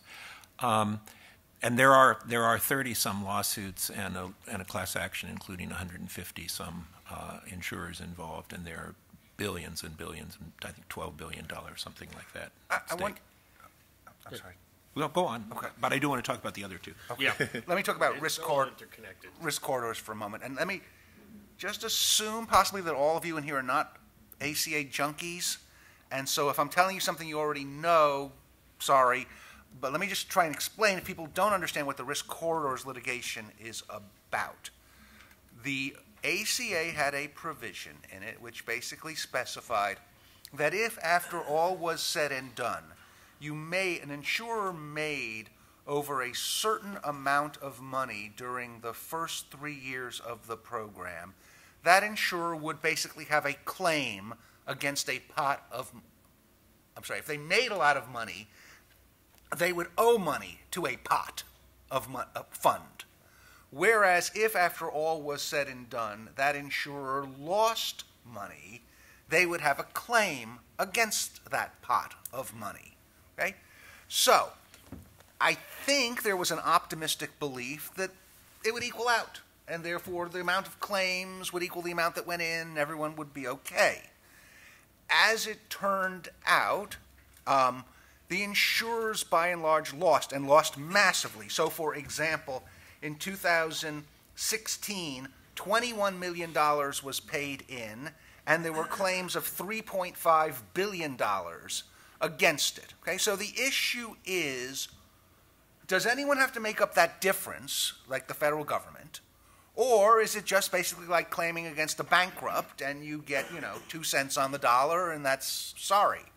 So the losing insurers, the ones who had those $3.5 billion in claims and more, have sued and basically said this is an obligation of the federal government. After all, the statute says you shall pay.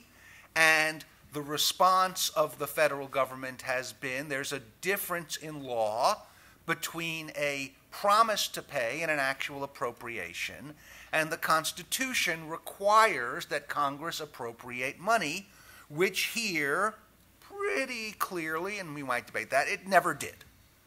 I personally have always thought this is a very hard case, and I have studiously, I think, avoided taking a strong stance on the merits of that. I could see it going en banc. I could actually see the Supreme Court taking this on cert, because there are put aside the ACA, there's actually an even bigger issue, which is the stability of government contracts. How does one Congress bind private bodies to come in and help with a government program if that private entity has to always worry, well, maybe a subsequent Congress won't fund it? On the other hand, shouldn't a subsequent Congress be able to say, wait a second, we don't actually have the money to pay for that this year. We have different priorities. And so we're not actually going to pay for it, and you have to understand that going in, private contractor.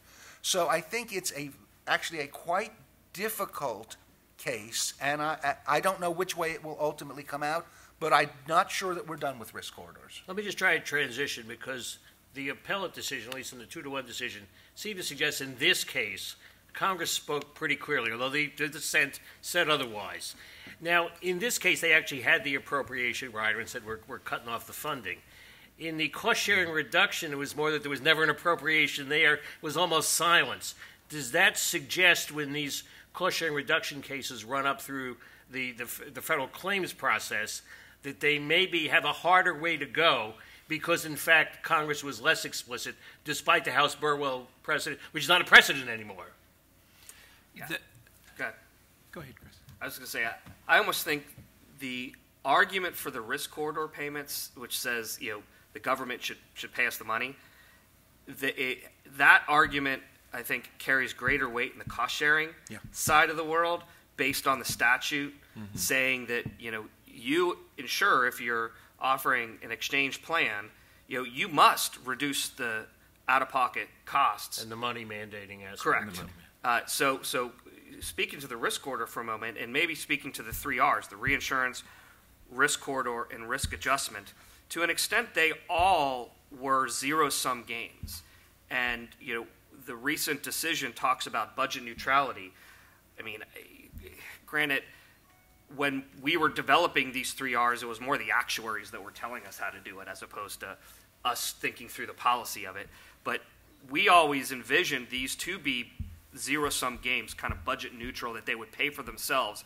And when it came to reinsurance, for example, compared to risk corridor and risk adjustment, which did not have a congressional appropriations to pay for those programs, in reinsurance we said, well, we need some pot of money to fund reinsurance. And so what we did is we tapped employers sponsoring self-insured plans to pay in, as well as insurance carriers to pay in. So there was a pot of money for reinsurance. Then they paid insurers first in front of the Treasury. Yes. We'll get into that. Yeah. Where there was not in the context of the other risk adjustment and risk corridor. And I think that speaks volumes when it comes to this litigation and whether those carriers who relied to their detriment on getting paid and them not getting paid, I think they're out of luck, in my opinion. Okay, we're almost tapped out on risk orders just for short time. But Tim, can you give us a sense as to cost sharing reduction? We got multiple lawsuits. There's stuff still lingering around in California. What moves next on that front? Well, I think the California lawsuit, I don't know what they do next, because I thought that the judge's decision in denying the preliminary injunction, saying, hey, who's been harmed here, they're going to have a hard time arguing with that as long as they can do the silver loading, which is to say that they shift all the costs to the federal government anyway, just through the back door instead of the front door. We do that all the Right. time. On the other hand, I keep hearing rumors that the Trump administration is going to cut off silver loading, and at that point, I think this becomes a very big issue, and that litigation may succeed. In terms of the separate litigation brought by the private insurers on the cost-sharing reductions, at least for the last few months in 2017 when they were sort of left high and dry and got nothing, I think Chris has a good point. On the risk adjustment, which was the big news over the weekend. Risk adjustment makes my head hurt. I agree with Seth's analysis of it, which is that this New Mexico decision is completely crazy, and I'm troubled by the Trump administration saying we're not going to pay anybody anything until we get this litigation sorted out. It seems to me that they should just issue an interim final rule saying reissuing the 2017 and 2018 rules with the response to the court that they included in the 2019 rule, which sorts everything out, and just say, okay, you vacated that rule, here's the same rule, here's our justification, let's go. But in the meantime, this morning, they issued all of the figures that the insurers actually need for moving forward, which was the real problem. The insurers needed to know what they could book and what they couldn't, and what they owed and what they were going to get. And they have that information now. They wouldn't have been paid until November anyway. So I think that this is kind of a big fuss over very little. All right. Let me switch to a quick area before we go to your questions. I'll use it in the catch-all of escape pods from the mothership. We had this both through regulatory proposed rules, some have actually been put out as final rules, and also waivers. Whether it's association health plans is one way around the collectivizing of what the rules are, the short-term limited duration plans, which will drop shortly, and variations of Medicaid waivers, almost like political means, for perhaps some folks who are uncomfortable with the Medicaid expansion to have at least a rationale for taking the money and running. Are these just regulatory variations within the scope of, well, we're just adjusting in order to get to where you're putting people in a box they don't want to stay in, or has something been transgressed in the way in which this has occurred contrary to the statute? I think it's the former. I think it's we're in a box that we can't get out of, and folks are arguably suffering as a result of that, so we need to provide them with additional alternatives. You can argue about the merits of the alternatives that are being offered, but I think that's the core of it, is look, Congress, in the political environment that we now live in, is unable to fix the ACA. Unable to. And as a result, there's this box this rock that's immovable, so we need to come up with these alternatives. I'll also just digress to say I don't think the Trump administration will cancel silver loading. I do not think that they will do that. I definitely don't. So I want to put that on the record. But back to the alternatives, again, you're just seeing the individual market, and this goes back to when we were drafting the law. We knew the individual market was dysfunctional. We figured we viewed the small group market as being dysfunctional as well. So we changed the rules in and around those two markets in hopes that we would create functional markets. And they just created another dysfunctional one. That's not bad. Yeah, for right or wrong, and there's many reasons why those markets remain dysfunctional. The fact of the matter is they remain dysfunctional, and that's why you see the alternatives. Sure. So let me again, and if you all know this, great. Let me explain what the short-term limited duration fight is about. Right now, under the ACA, basically, if you offer a standard ACA-type individual policy, the insurer cannot engage in medical underwriting. They can't say you are unhealthy, we're going to charge you 3 times as much as we would charge a healthy person, and that has pros and cons. What these And the Obama administration, there were these things out there called short-term limited duration policies, where if you needed a health insurance policy to tide you over between jobs for 63 days or more, you could go get it.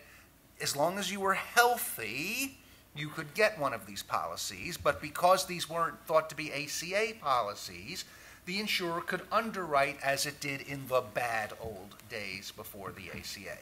So, if you permit that too much, it becomes a vehicle for subverting the ACA. Everybody who's healthy goes out and keeps getting short-term policies, whereas people who aren't healthy and can't get them remain in the ACA pool. The price of ACA policies goes up, which drives others out. The price of ACA policies goes up more, and you get into a bad cycle. So the Obama administration dealt with that by placing limits on what these short-term duration plans could be, even beyond what the states had done. What the Trump administration is basically proposing... They did that rather late, though. They lived with it for quite a while. Yes, they did, and I'm not sure there was that much... I don't think the subversion was quite there yet.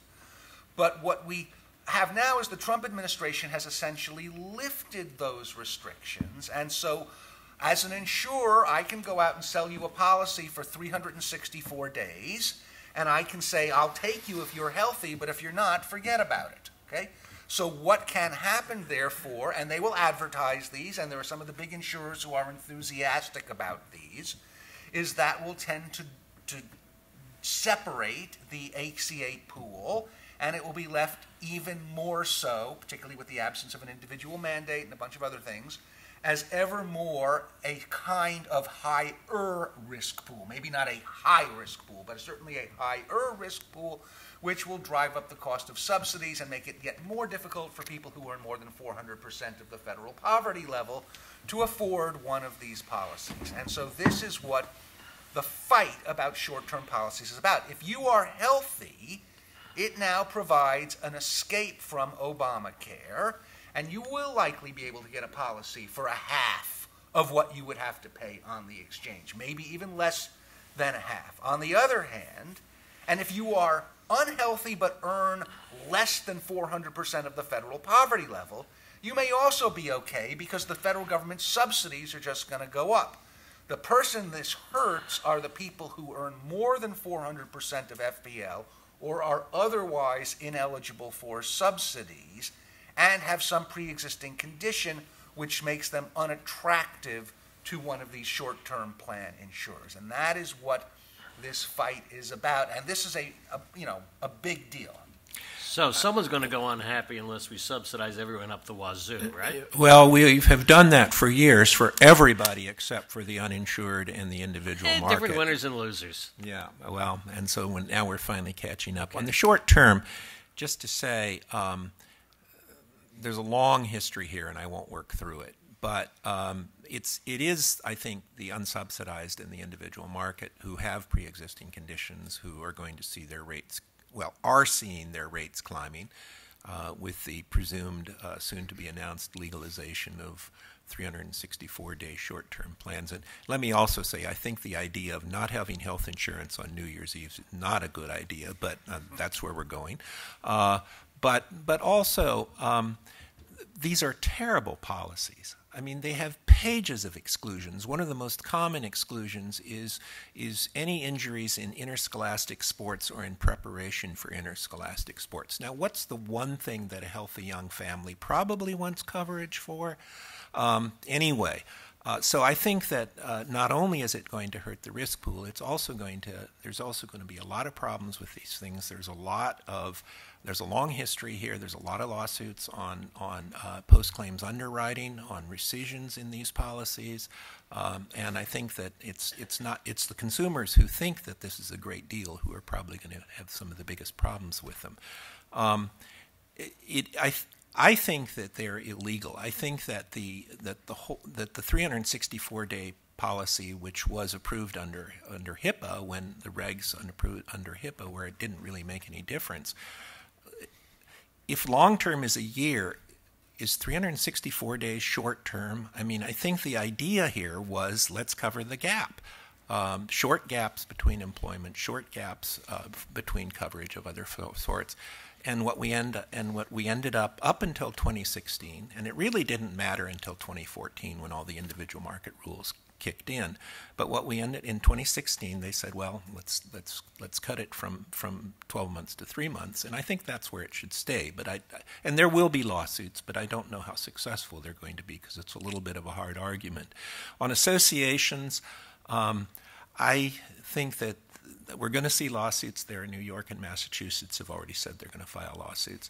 I think that there are some good arguments under ERISA and under the ACA about some of the provisions there, but I think the main provision that bothers me is the working owner provision, where the Department of Labor says it's going to change a very long-standing policy that you can't be a small group unless you employ somebody other than yourself, and now say you can be a small group of one.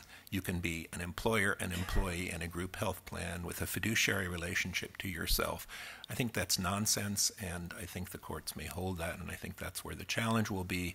And again, I think we're undermining the individual and small group markets, but Chris argues very cogently that this is a good alternative for a lot of small groups, and maybe it will be. Well, there's one bright ray of hope for the legal community, which is there are lawsuits ahead, so we can look forward to that. Businesses continue to boom, even if it is a little champion Unfortunately, maintenance. I never get paid for any of them. That's correct. Can I have one other? Well, I want to see if we have any. We're just Great. going to run short on time. I want to go to the audience with some questions. I have some in reserve as well, but if you could just identify yourself and don't file an entire brief, but just ask your question, please.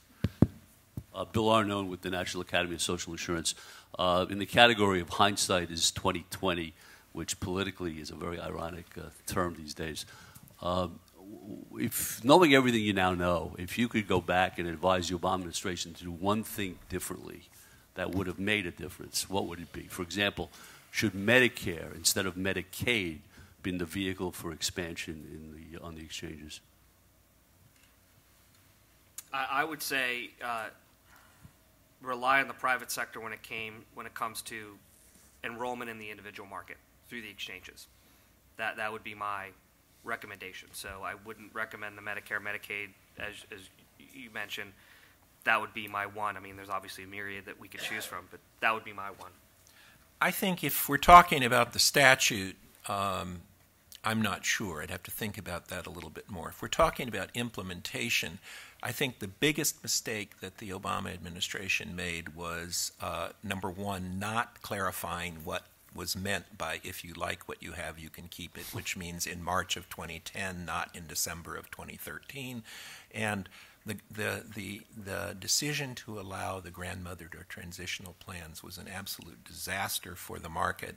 It was completely unfair to the insurers who had not seen it coming, and was a really, really bad decision. Politically, maybe it was a good decision. Maybe it kept things from getting worse in the 2013 elections, but it was not a good decision for the market. Passing a law and implementing it, two different things. Seth? Yeah. Hard question. I'm going to go with be honest about what the darn thing is going to really cost. There was such nonsense being spouted about how little this was all going to cost. And I think that we need to confront the fact that providing health insurance to large segments of the population that don't have it before and coupling that with American-style health care is a very expensive proposition. And instead, what you had was nonsense such as $70 billion of the bill being paid for by the Class Act, which was never, ever going to get off the ground. Served its purpose, though. Yes, because it enabled you to count $70 billion of money that didn't actually exist. And so perhaps that's not highest on people's radar, and it's something that only academics focus on.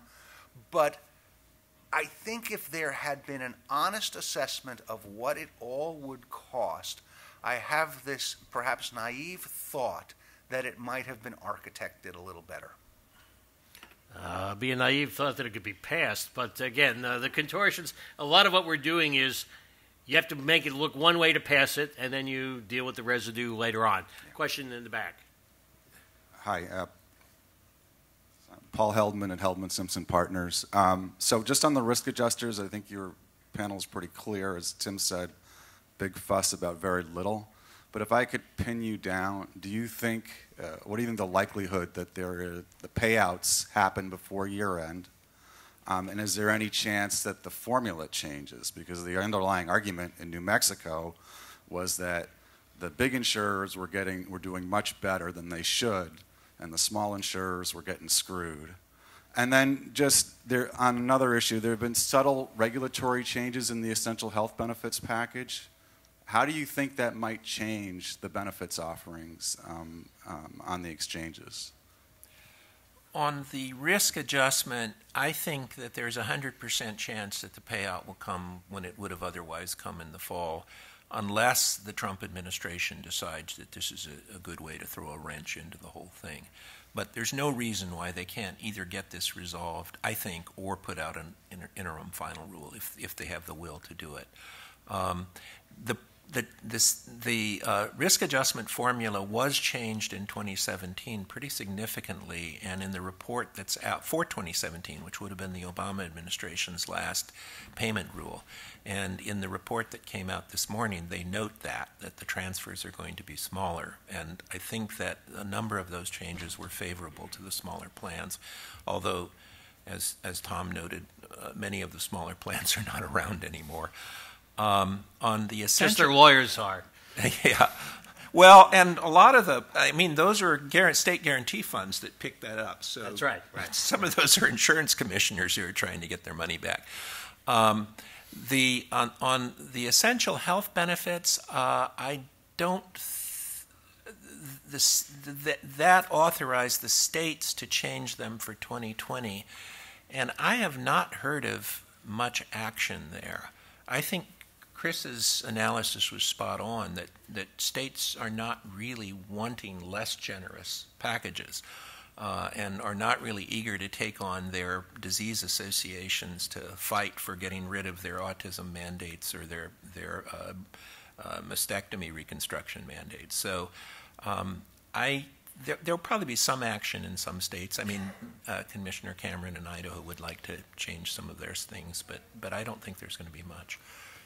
Let me say, I agree with Tim. If you look at one of my slides, I have a slide that says things that I don't think are major issues for fate of the ACA, and one of them is essential health benefits package changes. On the risk adjustment, I am not going to go to 100% that they're going to get paid by the end of the year. I think it's more likely than not that they will be paid, because I think, as we seem to all agree, at least on this panel, the New Mexico judge's decision is quite vulnerable, and that the problem can be cured, and there will be some pressure.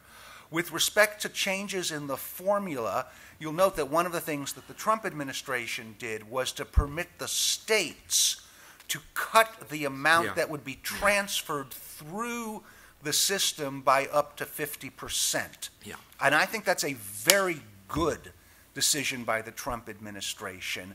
The risk adjustment is lovely in theory, but it creates a big problem in multi-insurance states, which is that without risk adjustment as an insurer, your basic problem is figuring out how risky is my pool going to be and what do I have to price my policies out to meet those obligations. With substantial risk adjustment, you not only have to calculate how risky your pool is going to be, but how risky relative to other insurers in the state your pool is going to be. And if, as a large insurer, you get that wrong by a little bit, it's not such a big deal. As a small insurer, if you get that wrong, as many of these co-ops found out, you can be absolutely devastated by the amount of risk adjustment obligations you have. And therefore, I think one of the several mistakes the Obama administration made in usurping the authority of the states and implementing risk adjustment on a unitary basis on its own was to permit huge amounts of money to be transferred through that system based on formulae for which they honestly did not have great justification. The New Mexico judge may also have gotten wrong the other parts of his decision where he upheld the other parts of the risk adjustment regulations. But I believe that the changes that the Trump administration have made here are actually good ones, and conceivably might help more small insurers venture into the ACA market? I don't want to talk in absolutes, but I think this administration is looking out for the new entrant to the market, the startups, the Oscars of the world, and they buy the argument that risk adjustment in the formula is tilted, and therefore they're taking steps to rectify that, to help the startups and to help the new entrants to the market. And we see that in the 2019 Notice of Benefit of Payment Parameters, where it allows the states to reduce the payments and the charges by 50%, because who does that help? That helps the folks that we're paying in. And who are the folks that we're paying in? The startups and the new entrants to the market. And I think the looking out for the startups and the new entrants is also reflected in this recent risk adjustment decision to hold the payments and to almost side with a court case, which we all agree is vulnerable. And I do think, though, that payments will be made at some point. This issue will be resolved. Essential health benefits, you have to remember that the regs say you can't go below the 10 services that I mentioned. And it is unlikely, to what I said and to what Tim just affirmed, I think states are unlikely to go below the 10, below to where they currently are. I just don't see much movement there. Let me just wrap up with one two-part whirlwind through the panel for your parting thoughts. One is, we've been trumpeting the many mysteries of litigation. Litigation takes a long time. It doesn't really give you the results you want. It's all over the place. Suddenly, 3 years later, you're somewhere else. So the litigation approach, as opposed to the, shut up and just deal with the regulation approach. What are the trade-offs on that? The other part is, the general tenor of the panel is, the Trump administration hasn't been that crazy on regulation.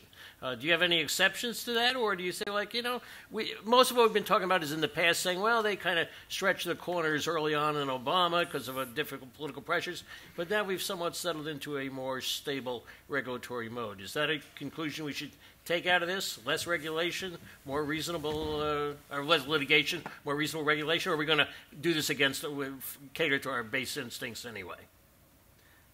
My comment is I think this administration is implementing the law, HHS, that they believe that is their job, and I believe the regulations that have come out or the sub-regulatory guidance or interpretation of the law under this administration has been fairly reasonable. When it comes to the alternatives, when it comes to litigation, let me say that, I don't see the litigation relating to the regulatory decisions, at least relating to ACA regulatory decisions. The litigation will crop up in these alternatives, and I'll offer this and throw this out to pass the baton, is there are also regulations that will be coming out shortly, and those proposed rules will allow employers to give a tax-free contribution to an employee to purchase an individual market plan. So query how those regs, which are intended to, again, be another alternative to the box or the rock, which is the individual market, which can't be moved, does that help those individuals in the unsubsidized market, for example, or does that help those employers in the small group market who are facing high costs in providing coverage to their employees, and instead they're like, well, look, I'll get out of the healthcare game, but I'll remain a financier, give them a contribution. But that success of this HRA type of approach where you put money into a reimbursement account, pays for it on a tax-free basis, is contingent on the individual market being a functional market. So I would suggest you get rid of the small group market entirely. You allow small employers to go to an AHP, or you allow small employers to discontinue their group plan but keep their money in the game, and you put those people into the individual market, and that flowing of those folks into the individual market could help the risk pool in the individual market, and you help those folks in the current small group market by giving them the choice between an AHP market or a subsidized individual market plan, i.e. employer-subsidized tax-free individual market plan. I know that's a little out there, but it's something that I think should be discussed. Tim, litigation, regulation have both been good to you for professional business, but what's your assessment? I haven't made any money, well, very little money off them. On the litigation, I mean, what happened there was that as the day the Affordable Care Act was signed into law, there were lawsuits filed. And those lawsuits were, I mean, they did have an argument. In fact, on one of their arguments, they succeeded in the Supreme Court. Virtually all the rest of the cases were thrown out on standing or on various procedural reasons or sometimes on the merits. But they were very important for delegitimizing the Affordable Care Act. The constant argument, the whole thing is unconstitutional, it's being implemented in violation of the law, and those points were, I think, very persuasive with a lot of people. Now we're seeing the opposite. California, New York, and others are constantly filing lawsuits challenging the Trump administration. Everything they do is going to be challenged, and it's tit for tat, and I think it is also, again, going to play the same role, delegitimizing the actions of the Trump administration, and that's the goal. So in terms of winning lawsuits, there have been few that have been won, but I think they have played an important political role. With respect to the decisions of the Trump administration, as I said, I think they have mostly tried to stretch the law rather than break the law. I think there are a couple of things like the extension of association health plans to individuals where they have gone beyond the law and lawsuits may be successful. The most outrageous thing the Trump administration has done so far, however, was the filing that they made in the Texas case where they said, we agree that the individual mandate is now unconstitutional and therefore we think that the individual market should be destroyed by getting rid of guaranteed issue and community rating. That was a decision not of the attorneys handling the case. All three of the career attorneys withdrew from the case when that decision was made. The brief was obviously written the last day because it's so sloppy and poorly thought out and poorly worded. And the main attorney representing the government throughout the whole Obamacare litigation history resigned from the Department of Justice the next day, very soon thereafter, a very senior attorney. So I think that's the worst decision they've made, but it wasn't a regulatory decision, it was a litigation decision. Well, they're able to copy some of the arguments of the Justice brief in the Supreme Court, but I understand your argument in terms of where they are right now. We'll let that one slide for a moment. Seth? I have to say, I kind of find myself agreeing with Tim more than usual. You'll get over it. I have a hard time with the refusal to defend the constitutionality of the ACA based on setting the individual mandate to zero. As I said before, I just don't think that argument has much, if any, merit to it. On tit for tat, I think it's fair to say the Obama administration also engaged in regulatory shenanigans, ranging from failure to enforce the employer mandate to the $5 billion that was deprived of the United States Treasury and shoveled to insurance companies illegally, and in other ways. So I think, I'm not saying it's even and one side justifies another, but I don't think that there are particularly saints or demons here. On litigation as a route, I actually, at some risk, I'm going to link this up with the immigration debate. Justice Clarence Thomas in Trump versus Hawaii issued a very interesting concurring opinion in which he said, you know, we have single judges issuing injunctions barring nationwide programs. That's a relatively new phenomenon where a single judge can bring the government, at least the executive branch, to a halt. That's troubling.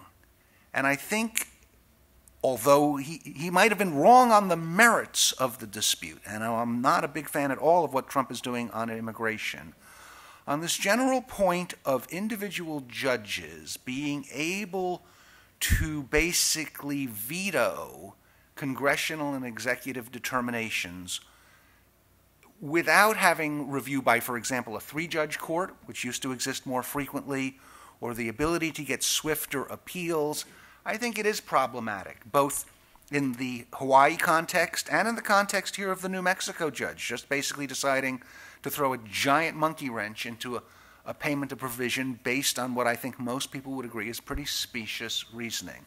And so I'm wondering if we're not going to see a push by Congress to some restrictions on the ability of the federal courts or even state courts to do this without better procedures, where you would have a 3-judge panel or the ability to take immediate appeals.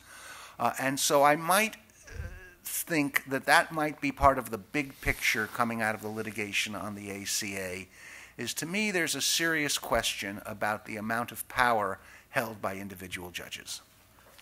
Thank you, Seth. And as I said at the start, I can't necessarily promise you same time next year, but it is never over until it's over, and it doesn't look like it's over yet. We appreciate your attention today, and we look forward to having you here again. Bye. Good to meet you, sir. Thank you.